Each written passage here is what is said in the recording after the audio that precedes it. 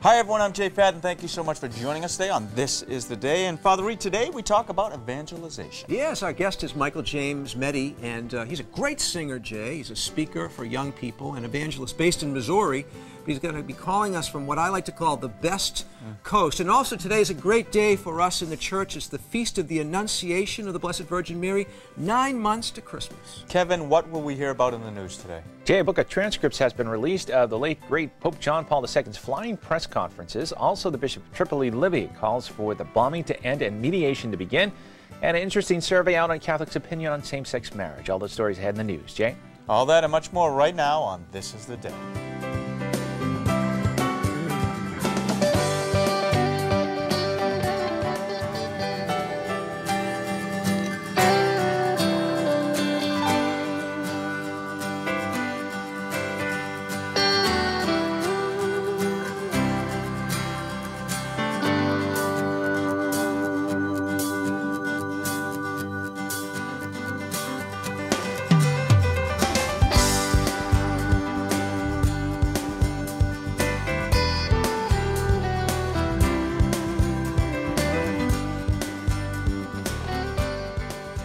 Hello, hello, hello. I'm Jay Fadden. Thank you so much for joining us today on This Is the Day. I'm joined by my wonderful friends, Kevin Nelson and Father Reed. How are you doing? Doing well. This is an exciting day because it is the Feast of the Annunciation, as I mentioned, and Father Walter Carrero, Father Cristiano were here from St. Anthony's Parish in Cambridge with a wonderful group of people, some of the Portuguese community, celebrating the great Feast of the Annunciation when Mary said, "Let it be done to me as you say." She gave herself completely over, Jay, to God's will, and that's a project that we all have in our lives. Yeah, I noticed you have a little something there, too. Yeah, they gave me this. You know what this is? I have one for you, actually. Oh. In honor of the Annunciation, you know, today we think about how important it is, a teaching for us that life begins at conception in the womb. Jesus, whose conception we celebrate today, really reminds us that we have to always respect human life. And this is in honor of all the boys and the girls who have lost their lives because of the sin of abortion, to remember them.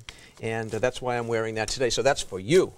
You know what's interesting is this morning when I saw Father Reed, he said to me, "This is a great day today. This is a great day." And of course, being the cynic that I am, I said, why? Why is it great? Well, right in the middle of Lent. Yeah. This great celebration, even at Mass, you know, you sing the Gloria and we say the Creed. It's kind of a pause in the middle of Lent to remember that our God came among us. So does that change any of the rules of Lent at all for me? Or? Well, some say that you don't have to abstain from meat today, but I'm not so sure that's correct. Yeah, some say. That's always some say. That's always a caveat. I'm gonna abstain from meat today, anyways, just in case. Me too. Me too. Yeah. Plus, I love fish, so for me, it actually works out really well. Hey, you know what? We have our prayer box here, and I got an interesting letter that was sent in, and it's about Tony Kenny, our good friend from the Irish show. Tony, sure. Not feeling well. Okay. So put him right in there, Jay. Tony's gonna, since I can't fit him up front because it's too crowded now, I'm gonna put Tony right in here. So he's right inside. You know who else we should put in there, even though we don't have a letter? The people of Japan. Because the nuclear crisis there at the Fukushima nuclear reactor is, I guess, getting worse again, and people being encouraged to evacuate a wider path of land there in Japan. So we've got to remember the people of Japan in our prayers as they try to rebuild and get out of this crisis, especially the nuclear crisis that they face. Well, you just got a letter today. From, you were just telling me before the show, from a woman whose son and daughter-in-law are missing over in Japan. And they and just the numbers just keep rising of people who they have finding who have died, and 17,000 are still missing that they know of. And I think it's probably beyond hope. I hate to say that for many of the people that are trapped. So we keep the people of Japan in our prayers and in our prayer box for sure. As we do you. Well, I have an exciting weekend coming up, by the way. Oh, what's going on? Amelia is in her first real play this weekend. Really? Yeah, she's in Aladdin. And what is her part? Well, you know, I'm really not quite sure. It's not a major role, let's say. She is a merchant in a town. She does have a line. One line she has, and otherwise, and my wife Shirley has been working very busy behind the scenes with a great group over there who are putting together scenery and painting and so on and so forth. Yeah, she would be good for that. Yeah, well, there's a person, Jen, who is really coordinating that, and Mrs. Featherstone is the director of the play. I see. And the kids are having a blast. So you know, speaking of scenery and all, and your wife, a lot of people don't realize this, but when you watch the television Mass, if you look very closely at the back wall of the chapel, that is a Shirley Fadden masterpiece. An What's original that called? Faux? Faux finishing. Faux finishing. F-A-U-X. It's a little bit different. Well, we have some great letters here as always, and I mean they are. These are wonderful emails and letters, and you have the first one. Tim Stonecipher was telling me this morning he does the graphics that you see when the letters come up. He said they are great letters. And the first one comes from Ron. It's actually an email through the website, CatholicTV.com. He says, I'm not presently Catholic, but I really appreciate the informational coverage you have for someone like me who is considering becoming a Catholic. Thank you, and I appreciate all your programming, especially with the availability of my portable devices to take it with me wherever I go. I look forward to discovering more about the Catholic faith, and I look forward to becoming a Catholic soon. Well, Ron, that is so great to hear, because we consider ourselves to be evangelical in a very strong way here at Catholic TV, and we're glad that the information we provide is helping you to make that decision. What is God's will for you? Maybe to become a Catholic. Can I tell you, too? We both should be considered nerds. If people only knew. This morning, Father and I, he is across the table from me, and he has his device, I have mine, and we're on the Catholic TV magazine app, just going through the app. So we are now, I guess, computer nerds, even though I know nothing about computers. We're iPad nerds. Yeah, I know how to get to my apps. And we were both on the apps looking at I got to show people that later. Can I show you that later? Yeah, later. That's Hold nice. on. Don't this is a letter, and it is, and I can't read the name, but I'm going to say it's Janice. There you go. It is Janice. You brighten up each and every day, even when I'm at my lowest. There are always lots of laughs, smiles, even some tears, but all of it is wonderful. Thank you, and that's from Janice. Well, thank you, Janice, for writing in. You put a smile on our face anytime we get a letter or we get something, an email. Always have a smile. So thanks. Glad you enjoy the program. And Teresa writes, she ends her letter by saying, Ci vediamo a Roma. Good for her. She also writes, as I started to write to you, I saw Going My Way on Catholic TV, with the guest being Father Reed.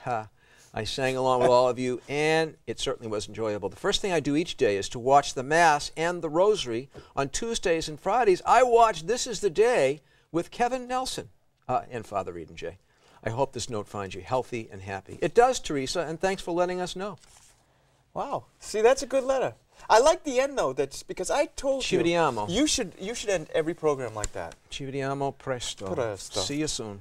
This is from Elizabeth. I have recently begun watching video of the Mass each day on Catholic TV after being given an iMissal app for use on my iPad. The iPad, that seems to be the thing today. As a woman with MS, I am often homebound. I truly appreciate the opportunity you give me on Catholic TV to participate in the daily Mass. Well, Elizabeth, thank you very much. And what I'm going to do, Elizabeth, is since, you know, you are homebound a lot, I'm going to put you right in the prayer box. You're going in the prayer box. Put it in there. Boom. Elizabeth, people are going to say prayers for you. What do you have there? This is actually the iPad app, iCatholic, and that's our magazine coming out for the month of April. A little sneak peek. We'll talk more about that later, though. 60 pages. Well, if you'd like to write us, it's real easy to do. Please write us at Catholic TV, 34 Chestnut Street, Box 9196, Watertown, Massachusetts, 02471. Or you can email us at thisistheday@catholictv.com. And we always love to get your emails and your letters. Truly. Truly we do. As they had said, as Janice said, it brightens our day. So good to hear from you. Joining us now is Michael Mette. Michael, how are you? I am well. Great. You are well. Hey, listen, first of all, we have to really thank you because we know that you're calling us from the West Coast and it is only in the early morning hours. But the one we really should thank, I guess, is your wife who's home with the 5 children who are not feeling well, right? Yeah, that's correct. She really embraces the sacrament of marriage and realizes that it's a sacrifice and realizes the unique gifts that I have, and she makes so many sacrifices so that I can go out on the road and share music and the gospel to a lot of different people. Well, tell us about your work as a musician and a speaker. Sure. I'm a Catholic musician and speaker from St. Louis, Missouri, and I do evening concerts for parishes or for youth groups. I do day-long retreats for like confirmation prep. Sometimes we do that, or like youth rallies, music at conferences and that. And I try to use music as a method, really like a way to kind of build a relationship with people and then introduce them to Christ. Like my passion is using music, especially with young people, because music is so vital to young people's lives. So using music that would really speak to them, and then giving them the gospel message within that, like in between songs, or like maybe with an extended kind of talk section in that. You know, Michael, this is Father Reed. Jay and I were talking the other day about the music that influenced us as young people, and you speak about catechizing what I'm going to call the guitar hero generation. Can you share with us how they're receiving the good news? Sure. Well, it's a real challenge to break through the kind of noise threshold, because there's so much media out there, and there's so much music in that. And I know in my own personal faith walk, I listened to a lot of garbage music for a long time, and it got me thinking a lot of garbage thoughts, and it got me into garbage habits. And so I try to do music that's pointing toward Christ. And I know I've seen in my own life, when I listen to good music, when I listen to God-centered music, it helps me to build virtue, to have good habits.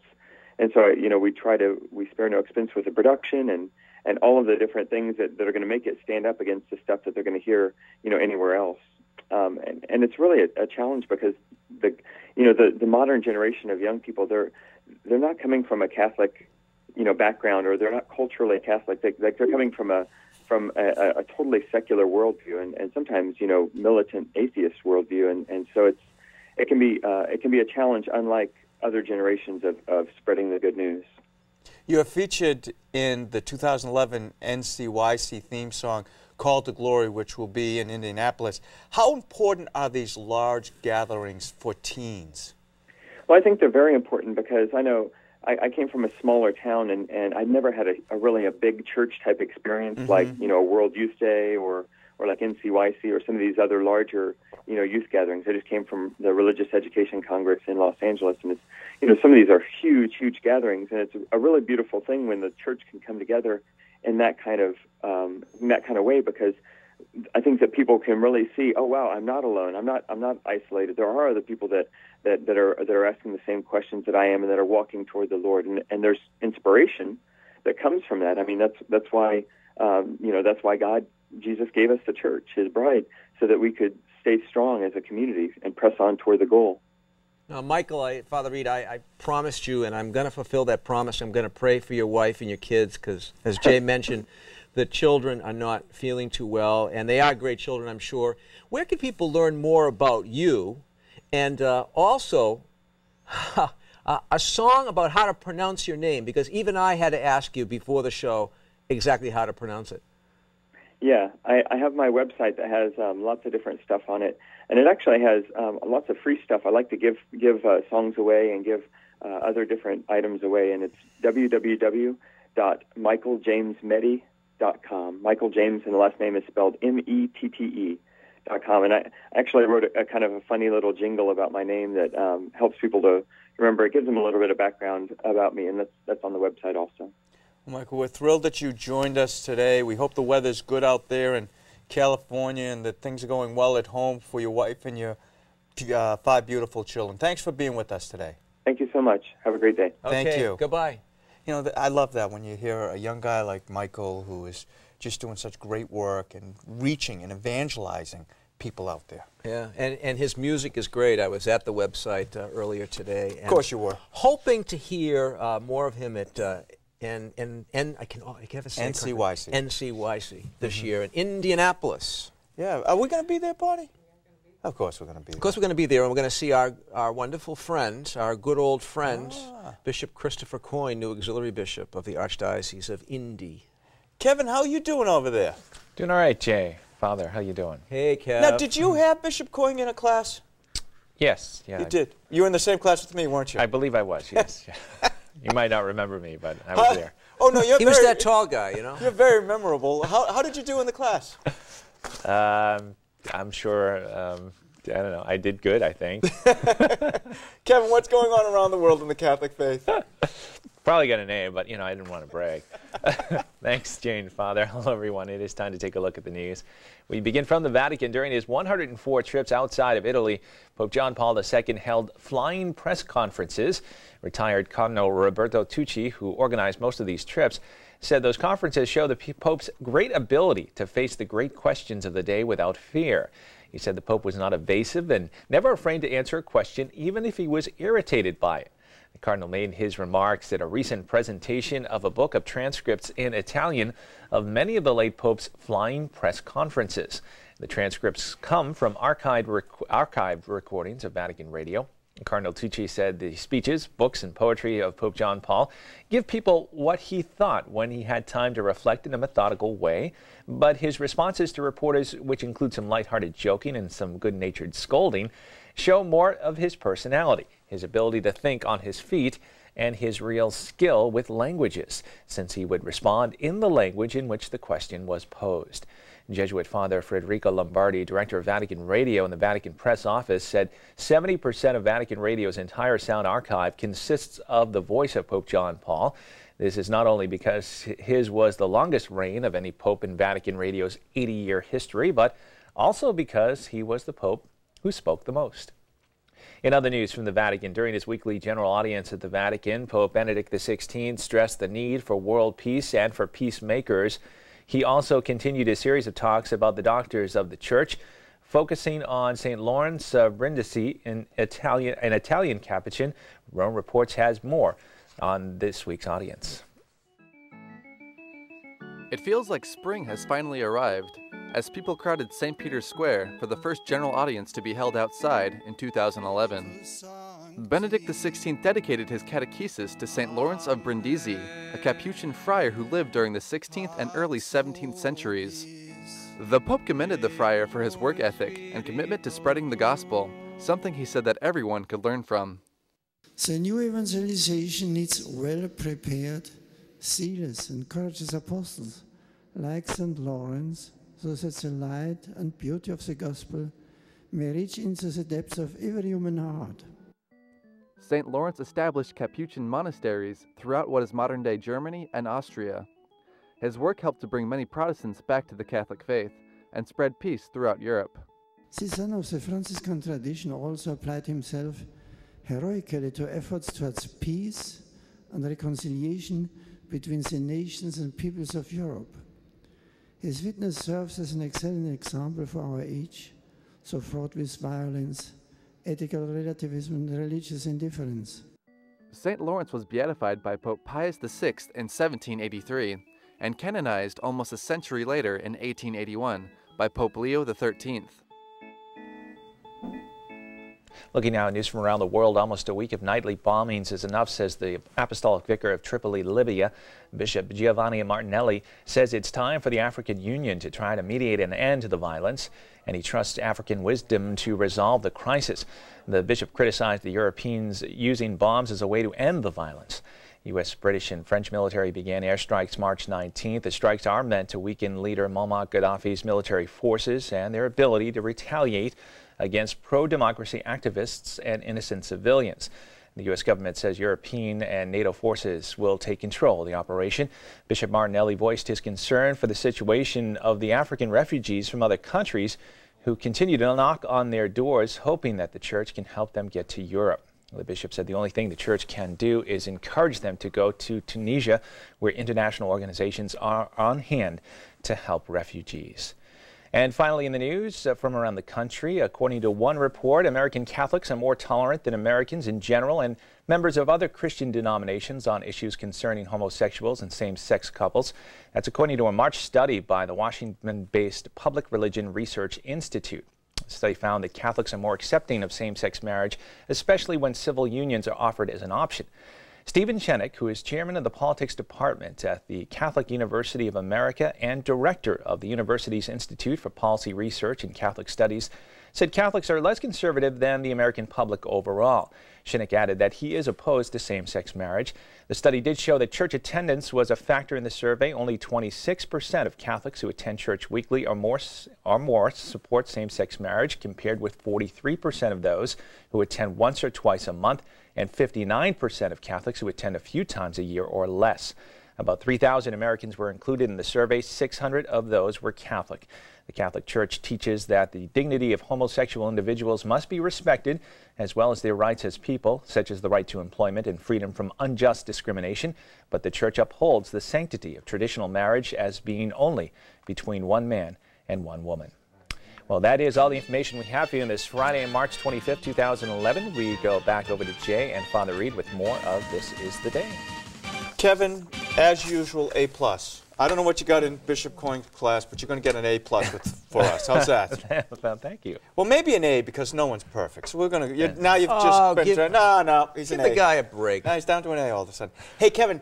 Now this is going to be called what we call a tease. We're going to quiz you when you get back. We've got some questions for you. Wow. Just for you when we come back from this break. If I'm watching at home, I'm staying put. That's what. We'll be right back. More of This Is the Day right after this.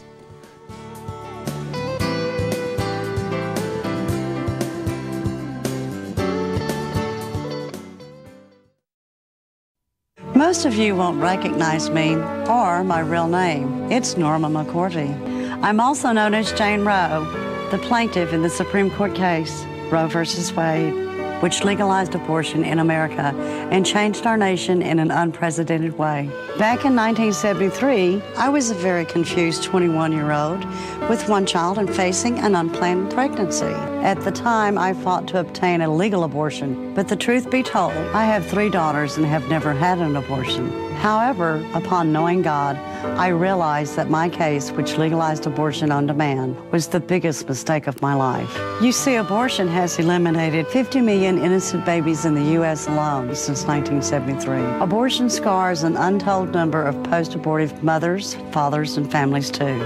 You read about me in history books, but now I'm dedicated to spreading the truth about preserving the dignity of all human life, from natural conception to natural death.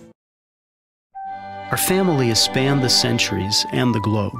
With God's grace, we started hospitals to care for the sick. We established orphanages and helped the poor. We are the largest charitable organization on the planet, bringing comfort to those in need. We educate more children than any other institution. We developed the scientific method and founded the college system. We defend the dignity of human life and uphold marriage. Guided by the Holy Spirit, we compiled the Bible. We are transformed by sacred scripture and sacred tradition, which have guided us for 2,000 years. We are the Catholic Church. With over 1 billion in our family, sharing in the sacraments and fullness of the Christian faith. Jesus started our church when he said to Peter, the first pope, "You are rock, and upon this rock I will build my church." So if you've been away from the Catholic Church, we invite you to take another look. Visit CatholicsComeHome.org today. We are Catholic. Welcome home.